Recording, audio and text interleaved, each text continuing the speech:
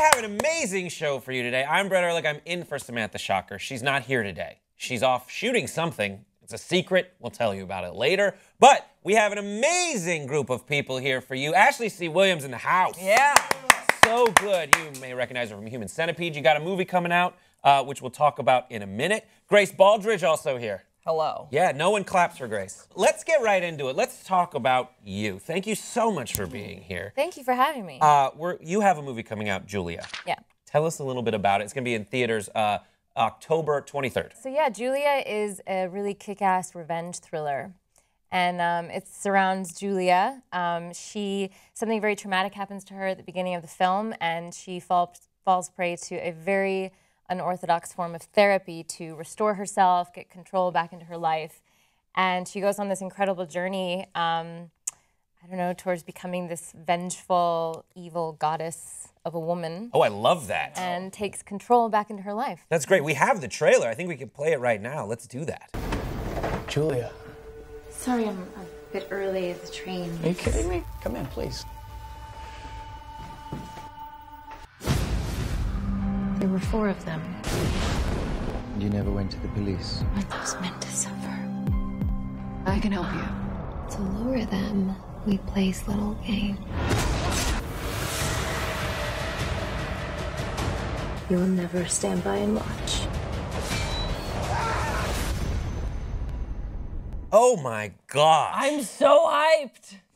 That's crazy. So, have you ever done anything like that in real life to anyone before? Yeah, I mean, no, now I'm a murderous, Method. evil. Yeah, totally. Oh my gosh. I really like that commitment. Yeah. You know, if you're gonna kill someone on it was screen. in me already now, so it just needed to come out into my real life. Have people in your real life seen you do this and then look at you different? See me in the movie? Yeah, seen you in the movie. Oh yeah, everybody I've talked to, even from the film The Human Centipede that I did, they're like, so is this like you now? Are you?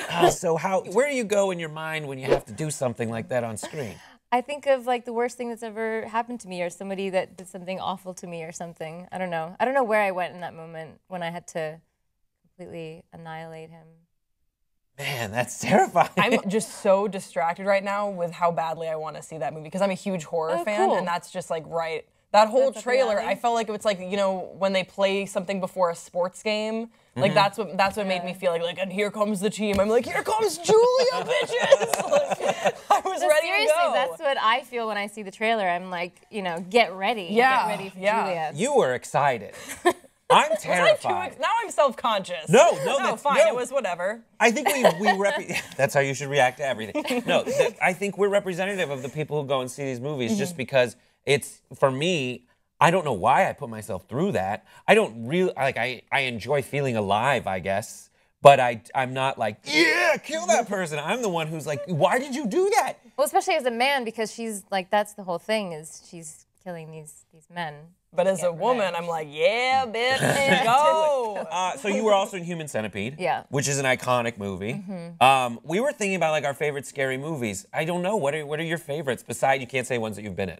No, The Shining. The Shining. Yeah. That's one of those where it's like, we're gonna watch The Shining. Cool. Is it daytime still? We're fine.